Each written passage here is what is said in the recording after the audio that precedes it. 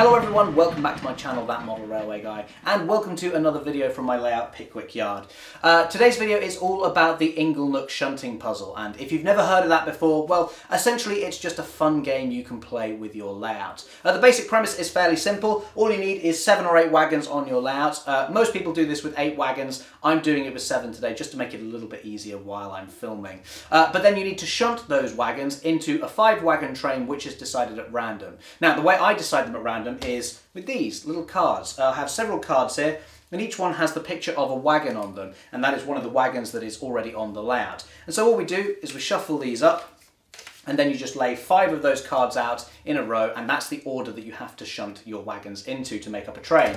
Sounds fairly simple, doesn't it? Well, there's a few other rules as well. Those are mainly to do with the layout itself and the length of the sidings, or rather how many wagons you can have in each siding. Now, some people do build layouts specifically that conform to the rules of the Inglenook Shunting Puzzle, and that's great, you can do that, or you can also do as I'm doing today, which is using your own layout and just kind of repurposing the sidings. So you need 3 sidings for this. I've only got 2. We've got these 2 here. We're kind of just ignoring this one at the front here for today. But yeah, we've got these 2, and then I'm also going to use this line that goes off up under the bridge. We're going to use that as another siding as well.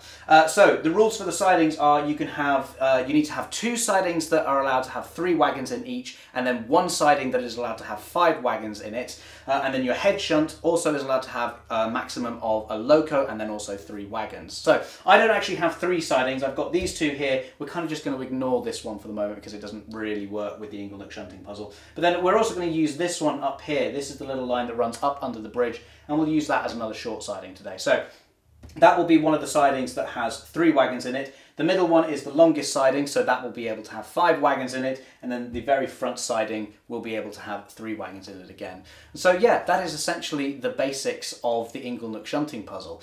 I realise I've kind of flown through the rules quite quickly there, but I figure what we do is we just grab our cards, I'll just shuffle these up and we'll lay them down and we'll kind of just figure it out as we go along. And hopefully by the end of this video, once you've seen a bit of a demonstration, you'll have a bit more of an idea of how you could implement this on your own layout. So here we go, let's put the cards down.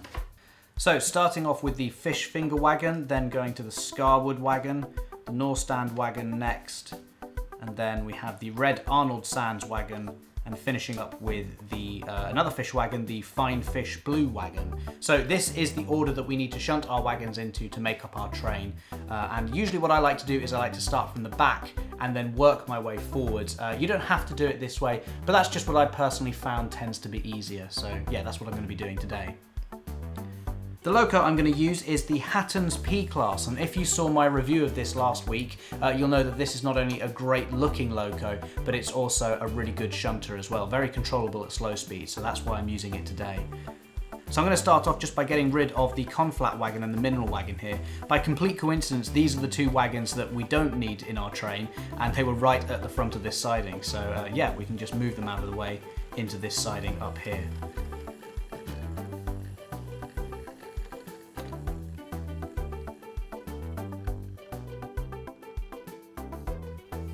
So one of the really nice things about the Inglenook Shunting Puzzle as well is that it kind of gives you a purpose to shunt wagons. You don't sort of feel too contrived just moving things around for the sake of moving around. It gives you a little bit of a purpose, especially when it comes to operating your layout. So yeah, you can kind of imagine that this is a train that has to be put together in a specific order so that it can drop things off later on its journey.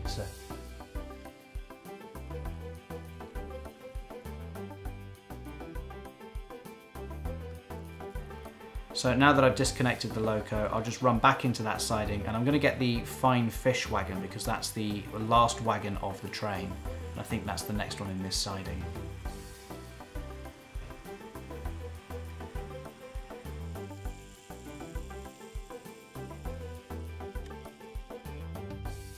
So I'm just going to take the Fine Fish wagon here, and I only want this at the moment because I need this to be at the back of the train. I actually need this in the Arnold Sands wagon to be the other way round, so I'll just put this in the siding with those other wagons that we just moved.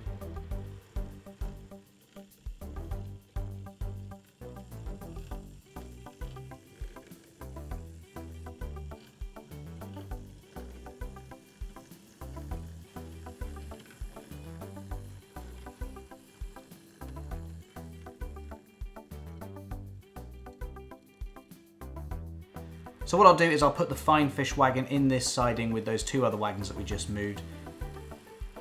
And this is now the limit of wagons I can have in this siding. So remember, I'm only allowed to have 3 wagons in this siding at any one time.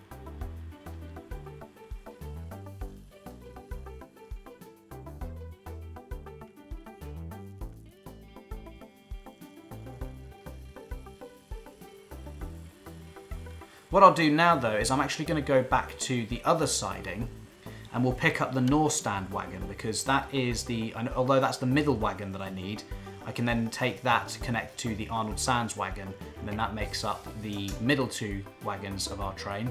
And then we can go and pick up the fine fish wagon after this and add that onto the back.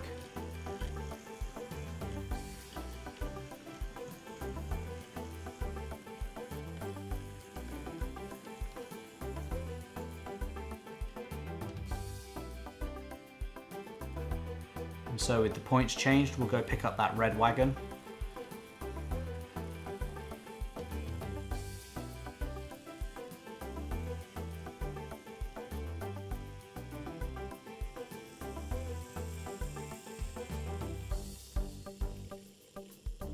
So yeah, we'll couple up to the red wagon here. Nice, slow, smooth coupling. Well, I don't think it's actually connected. Oh wait, no, yeah, it has now. Okay.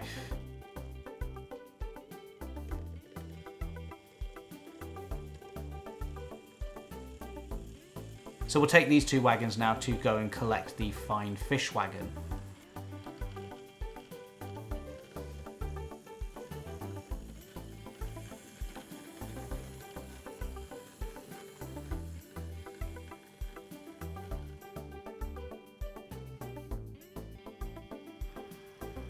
Now obviously at this point I have more than the allocated 3 wagons in this upper siding here, but because I'm not leaving them there, they are actually going across the point, so I wouldn't be able to get past them anyway, but you can pick up individual wagons just as long as you don't leave them there.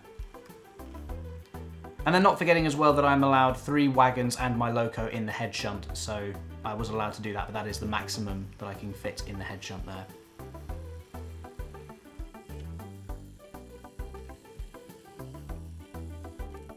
So I'll just bring them back into this siding now. Remember, this siding is allowed to have 5 wagons in at maximum.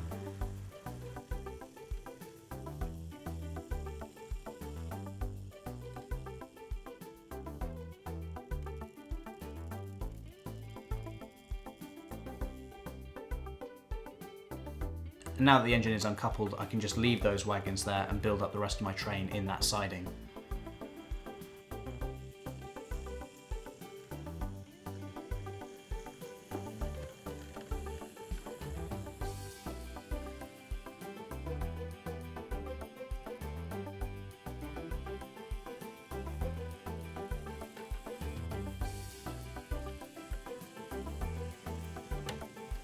So all we need to do now is pick up the Scarwood wagon and the Bird's Eye wagon. Annoyingly though, these need to be the opposite way around, so I'll just have to take them one at a time. So we'll take the Scarwood wagon first, we'll join that onto the front of our train, and then we'll come back and get the Bird's Eye wagon in a minute.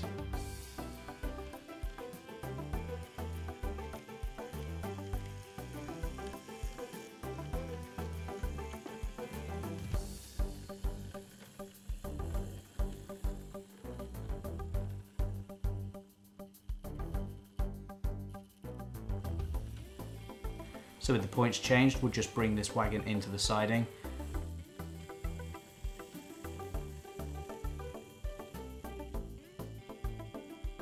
And then that is another wagon added to the front of our train.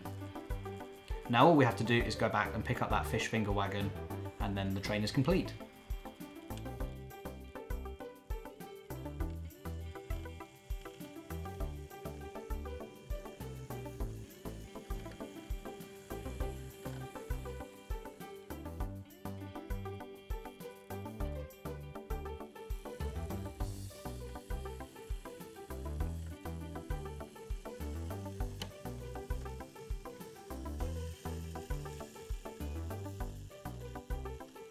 So we'll just couple up to the Bird's Eye wagon now.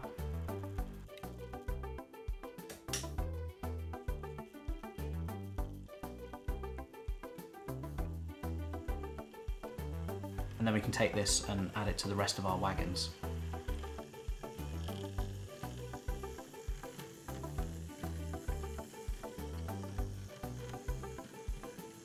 So actually this has been quite a simple demonstration of the Inglenook Shunting Puzzle. It wasn't too complicated. Thankfully those two wagons that you can see in the upper siding there, we didn't have to use much, we just got those out of the way pretty quickly. But yeah, this has sort of been a really simple demonstration of how the Inglenook Shunting Puzzle works.